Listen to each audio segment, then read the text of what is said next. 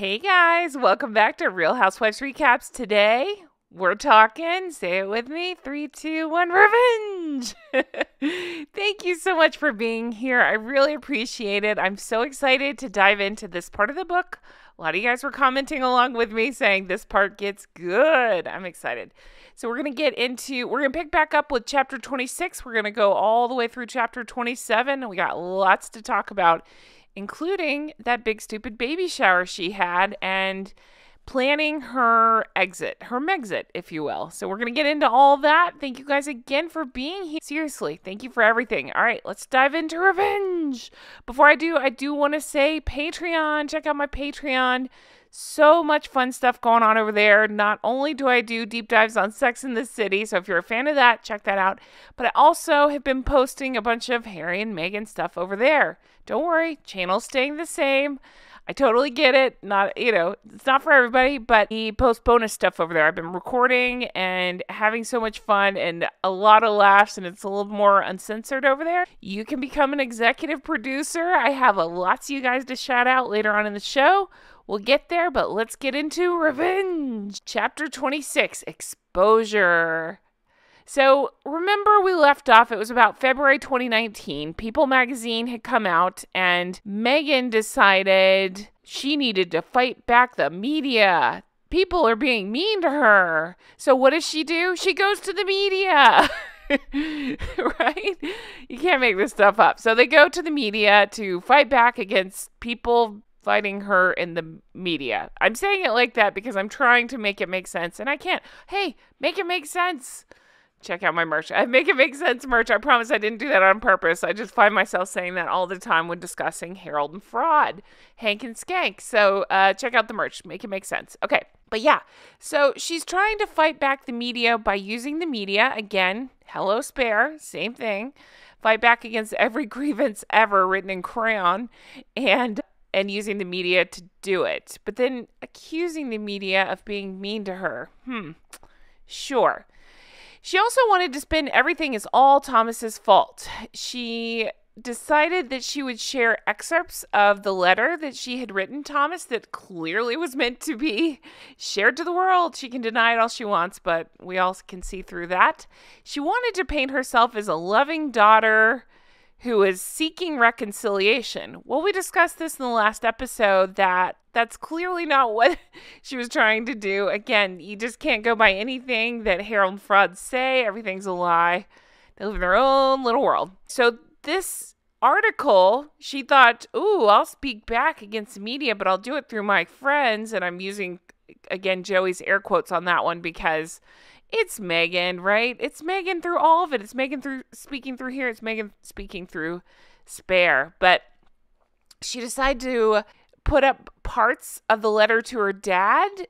She basically shared it with her friends and then had them recite parts of it in this People magazine article. Now, here's the fun part. This is the part that I find juicy. It's because of this, because of her not playing by the rules. And what I mean there is the palace. There's a lot of talk in this part of the book about the palace staff was there to help her, including they have, of course, a press office, a press department, whatever you want to call it, that was there and ready to help. But she has to do her own thing. She only wants to use the palace when it's convenient for her. Where have we heard this before? It's the same thing she does with people. She'll use them. She'll decide she doesn't need them anymore and then cut them out. So that seems to be what she did with the palace press that were there trying to help. Of course, Meghan claims she got no help. That's a whole other story. But because of this is the part that I love. She thought, I'm clever. I'm going to do what I want because she's Cartman. She decided to use this publication to filter out parts of her letter to her dad. And because of that, it ended up becoming public domain. And that's the leg that they had to stand on with her dad's side, which we'll get to. But I'm just saying, go with me here on the big picture. This is the reason that Thomas was able then to go to the media and share the letter. Because Meghan started it first, but Meghan will never see it like that, right? Meghan is always a victim. Everybody else is wrong. She is free to speak up to the press whenever she feels like it, but condemns people like her dad who are trying to speak up to the press, not first, but almost as a rebuttal, a way to clear his own name. So just think about that, because again, that's the kind of stuff that keeps me riveted, you guys. There's no logic there. It's all narcissism. It's all their own truth. I'm sitting here just shaking my head. I wish you were here with me. Like, we crack open one and have a conversation about why I am riveted by this stuff, but I truly am. It's fascinating. It's like serial killer stuff, right? It's wild. Okay, so again, she shared this letter with her friends who gave this interview, and so parts of the letter were recited back in this interview. Clearly, Meghan had a hand in it. She can deny it all she wants. These friends, I'm laughing because these friends tried to rebut all negative things said about Meghan, but, like that would take however many millennia to do. So they tried to rebut things like the staff bullying claims. You know how they did this? They used evidence of Meghan providing ice cream for her staff as her being a great boss. And I'm just laughing because I believe Harry did the same thing when he was talking about Meghan. He brought up that she bought her staff ice cream, you guys, so she can't be a monster, right? I mean, think about all the stories we've heard. I don't want to go too dark, but just think about all the stories we've heard of horrible partners doing horrible things to the other one, and then, you buy flowers afterwards, right? I mean, it's that. So here's some ice cream. Oh, also in the retelling of this buying ice cream, it's not like, hey, we got the staff a nice ice cream treat, an ice cream truck, I think came, something like that. No. According to Meghan's camp, the staff cheered and said it was the best day. That's a very sad description, right? I doubt that they did that. It just doesn't make sense. Make it make sense. She's saying that the demands claims were being sensationalized, and so they were trying to combat that. She also tried to this is when she started boosting her self-importance, and again, love Tom Bower. He succinctly says by doing that, she's not even afraid to put down Harry, and talked about how she was there to help him write his speeches because, he'd never done that before her. Although after reading Spare, I bet that guy needs all the help he can get. He can barely read his crayon writing in his coloring books, right? I can only imagine. So the letter we've discussed at length in other episodes, you can go watch those, but it's the very contrived, controlled handwriting and everything else. It's the way it's meant to tug at the heartstrings, all that. Well, in the People magazine article, it spun as an attempt to reconcile with Dad. Well, we know the truth. She tried to say that he hadn't been trying to get in touch with her, that he still knew her phone number and never bothered to call. She implied that he was lying over his health concerns and the possible surgery that he had, that sort of thing, even though he openly discussed the surgery he was going in. He even talks about the hospital he was at. Interesting how, again, everybody else is lying except for Harold and Fraud, Hank and Skank. So she also claims that she looked out for everyone financially. Again, this continues to come up. It's her favorite thing to claim. Tom Bower is saying that this whole thing, all these rebuttal points, of course, came from Meghan. We know this. She's pretending like it's through these 5 friends, but it's from Meghan. Hello? No one could understand Meghan's plan. The palace was upset by her taking this on, not involving them. And she's her own worst enemy, right? And it is funny. I just think about, they always talk about Meghan's invasion of privacy. I guess both of their invasion of privacy, but the only one invading privacy is themselves. They tell every detail of everything, right? So we wouldn't know all this stuff if those two, asshats would stop speaking up. So as we've also heard before, once again, Knopf gets a call, gets lots of calls from the media, and he just answers back, no comment, no comment. Well, Meghan is very pissed about this. She thinks he should be, I don't know, she just likes to control everything. So it's like he should be giving all the answers that she has written out for him to give. She thinks he works for her directly, and that's not his job. He works on behalf of the palace, the royal family in general, not Meghan Markle. So, of course, Meghan doesn't understand that. So she thinks he should be giving these canned answers that she's written for him. So she's getting increasingly pissed. So again, fun place to work, right? Sounds great. Thomas is feeling so misrepresented by all this and says that the tone of the letter that they present in the People magazine article is not the tone of the letter that he received. And that it's the same thing we all say. Like, everything's a spin with these two. Nothing's real. They spin it their way, and that's that. Everybody else is wrong. So he decides he just has to publish it. So he fought back. He showed the letter to the Mail on Sunday, and that's where that lawsuit ends up coming from.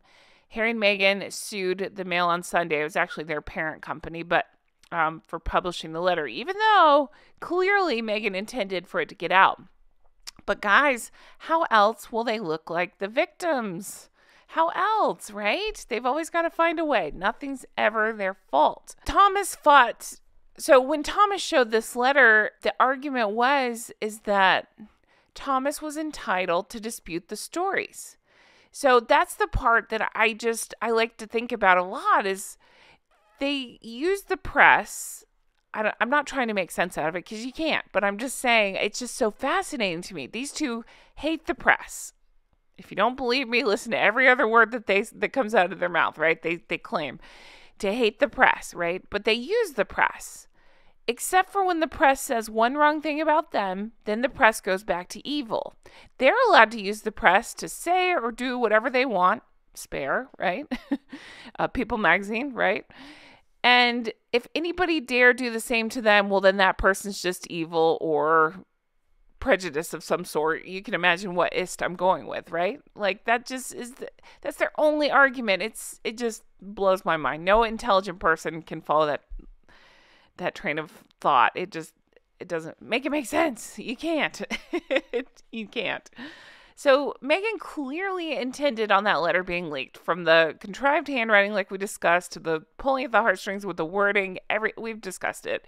Meghan is spinning though as, oh, I can't believe the Mail on Sunday leaked my letter. It's just continued campaign to publish false and derogatory stories about her.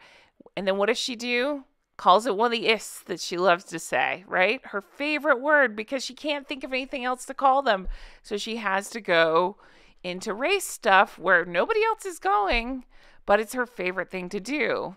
It was also during this time that she persuaded George Clooney to get out and speak on her behalf. So she doesn't want to, I'm sorry, you got to find it funny. She doesn't want to use these trained palace officials whose job it is to get out there and speak on behalf of the royal, among other jobs, but you know what I'm saying. But yet she wants to use George Clooney because she must be getting dumber because of Harry. I don't know. That seems like a teenager mentality. I'm going to get the famous guy to speak up for me and everybody will be persuaded. So she gets George Clooney to give some statement where the media is blasted, and he ends up comparing Meghan to Diana. Well, at the mention of Meghan and Diana in the same sentence, Harry's off in the corner with his Elizabeth Arden cream. Ew. Okay, so Tom Bauer points out there was no intrusion by the press into her private life, especially at this time. She was pregnant with Archie, and he even points out there was not a single unapproved picture of Meghan while she was pregnant. Meghan's biggest invasion of privacy was herself. So Meghan argued that she had the right to speak, but, clearly it's just for her. Nobody else is allowed to speak because she blows a gasket if her father dares do the same. Meghan convinced Harry to abandon the royal press offices altogether and to use press out of California. Yeah, don't know why we think this is all a plan that they've set up, right? They want to have their own social media presence. We'll get to that because it's coming. Don't worry. All right, so then we get into chapter 27, baby shower. She is, I think they said, about 8 months pregnant at this time. She decided that because she had so few friends in London, imagine that she decided to go to America to hang out with her acquaintances over there. So she wants to go over and plot her destiny. Amazing. And I'm going to say Tom Bower points this out. So don't come for me. I don't care. Tom Bower points this out so beautifully. He says, amazing how her depression seems to have cleared during this time, because we don't have further mention of that stuff that we were talking about in the last episode. Meghan asked her good friend, and by that I mean acquaintance, Serena Williams' publicist, to arrange her baby shower for her. The gall on this woman. Can you imagine? Who doesn't have good enough friends that will just handle it for you? And I'm sorry, but when you get into that much money and privilege, do you need a baby shower? You need your friends buying you stuff? Ask for donations to go to charity. Whatever. Like, it's just ridiculous. Over the top ridiculous. I don't even begrudge her going to see her friends, but we're going to get into what this was. This was more of a publicity stunt for all involved. So she asked them to throw this party. They agreed. And it was a launch pad for a group of friends to exploit her status. That was Tom Bower's words, not mine. And I say that because I think, did she have status? I guess at that point, maybe. Okay, so we had people like Gayle King, Amal Clooney, Misha, Nanu, and Jessica Mulroney. So Meghan decided to use this time to list her grievances. Sure, happy occasion. Why let the baby take center stage, right? You should be listing your grievances. Sounds like a really fun baby shower. And she loved the extravagance. She was determined to get her money's worth. They all decided, it's so funny to look at pictures. You know, if you really wanted to have an intimate baby shower, fine. That's not what this was. They made a point of having their cars pull around front and having press. The press that they pretend to hate, they had a special area for the press to stand and take pictures as they each make their grand entrance. Of course they did. Ah! Oh, God. Oh. I'm so glad you guys are here and get me, because I feel it. I feel your frustration too. It's fun. Okay, so the following day, a lot of this group each went out and did their own interviews about the baby shower. Again, sounds like fun, huh? All publicity. It sounds like an Instagram baby shower, right? Something you just do for the gram. I don't know. I'm 1,000. I don't know. But it's all for show. None of it's real. These aren't like your good friends that you went to high school, college, whatever with and grew up with. These are celebrities who are making money off of each other. So 2 days after returning to London after this big baby shower, she and Harry flew to Morocco. Things are tough, guys. She had to go from, to America and then to Morocco. Don't you feel sorry for them? They'll try to get you to feel sorry for them. She claims that they needed extra protection by using a private jet. And listen, let me be clear about this, because I don't know if I've cleared this up. I don't care who uses private jets. Hell, great, have fun.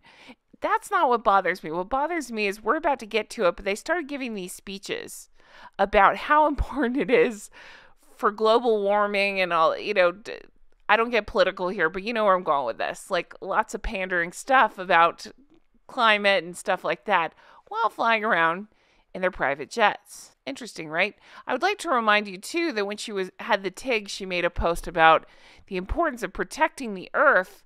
Meanwhile, Harry and Meghan had flown I think it was 7 times in 8 weeks back and forth to see each other. So yeah, how's that protecting the earth going? Again, the rules don't apply to them. Just like everybody else in Hollywood, right?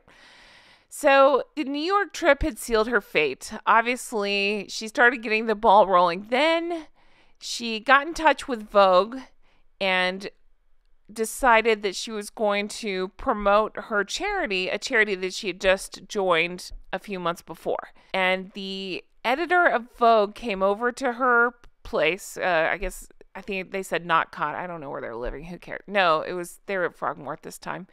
So the editor of Vogue came out to meet with her and to visit with her. And this is where it gets interesting, because Tom even points out they have differing accounts of how this went down. So I would like to be a fly on the wall. I feel like Maggie Poo tried to exert too much control, and the Vogue guy was not having it. And I just wonder how that all went. But he came to her place, and Meghan, according to Meghan, which I don't believe anything she says, but her side of the story is that she pitched an idea to guest edit an issue. The editor, his name escapes me, but I'll flash him on the screen, said that it was his idea. I don't care. Somebody had the idea that she should work on the September issue. Meghan decided, yeah, I'm going to do this, but I'm not going to tell the palace about it. Why would I respect anybody? Why would I abide by years and years of traditions and everything else and be respectful and let them know, hey, I got a piece I'm working on? And yet, again, she flash forward. Her thing was nobody was there to help her, but it sure sounds like she wasn't doing anything to help them while she was there. Why would she, right? Why would she? Okay, let's get into the next chapter. Chapter 28, Wellness. So Harry, at this point, I love this quote so much, I wrote it down. Harry became an empty royal cipher. What do I mean? Well, Meghan was filling him up with her ideas. Harry's so dumb, he didn't even stop to question anything. He was just like, okay, Meg. I just turned him into Al Bundy. Okay, Meg. So Harry started to speak his pseudo-profundo jabber. Harry started giving climate change speeches and taking helicopters and private jets to go give them. You guys, that kills me. Every time I hear of a celebrity doing that, it's just no self-awareness whatsoever.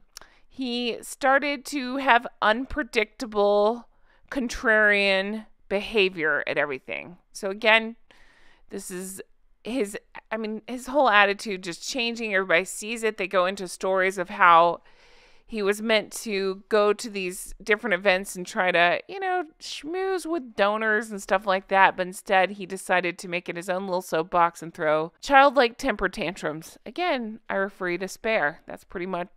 That's the book review I would give it.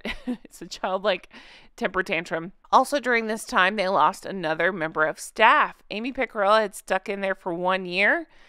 That lady deserves an award because that's a lot. But guys, I don't know why she left. She obviously had an amazing ice cream social. She cheered and said it was the best day ever if you ask Hank and Skank about it. She should have been able to ignore all the tea throwing and tantrums. She should have just enjoyed the ice cream socials. But the Queen was still trying to keep the peace. Love the Queen. And she sent in Lord Guyte to try to help embed Meghan into the royal family. Help her stop being such a mess. This is about the time frame where we really see the antagonism of the Sussexes. They just can't stand the palace anymore. It's good enough for them when they need things from it, but it's not good when they don't get exactly what they want. Meghan is wanting to re-engage people online. She wants to, start back up the TIG. Who knows? But she wanted to do this. So this is where Sussex Royal sprouted up. So she wanted to be able to answer people immediately and to be able to use it to get attention. So then we go to early March 2019. This is where she denied reading any social media about herself. Do you remember that interview she gave where she's like, no, I don't do that. It was very condescending, the way that she spoke. Like, no, I would not do that. No, I would not read social media. Don't look at it. You never look at, say, Twitter. No. Sorry, no. And for me, that is my personal preference, right? But I do read The Economist. So I'll give you that one. Yes. Oh, please, Rich. You are on social media more than the rest of us combined. Come on. So she's planning a secret move to California. This is about the time that they believe that is starting to happen. Oh, also at that meeting, that's where she announced that the baby in her belly, whether it's a boy or girl, was already a feminist. Take that how you will. So it was about this time, again, where they believed that the secret planning to move to California was happening. And Oprah interview, they were starting to plan that. And Oprah wanted to sweeten the deal to get these two talking to her. And I'm thinking, She probably didn't have to do shit to sweeten that deal. You know, especially Meghan was, both of them chomping at the bits to try to get the attention any way that they can. And of course, to talk to Oprah. Why else would they invite a complete stranger, Oprah, to their wedding, right? Why else? And again, I point you to present day where Oprah didn't feel the need to invite them to her birthday party. It's hilarious. So Oprah tries to sweeten the deal by saying, listen, if you'll do this interview with me, I will produce a show with Harry about mental health. I remember hearing about that. It was supposed to be an episodic show about mental health awareness. Again, it's interesting that he's talking about that, but yet, as Bauer points out, he was not there for his wife very much in terms of getting her help when she was struggling with mental health. They can only blame the palace, but they don't take anything on themselves to try to, take action to help themselves. Then we see more of this. Oh, any critic that rejects their truth, I'm using the quotation marks again, they are prejudiced. We've heard this before. The press office got Sarah Latham in. She is brand new. She's had a long history of working with the press, but she's new to the position. She came in, and on the 14th of March, there was an announcement made that the era of the Fab Four was over. We knew behind the scenes it had fallen apart, but that was the official announcement that the Fab Four were done. I am so impressed by William and Catherine for lasting even that long. They had showed so much restraint during then. That's a long time.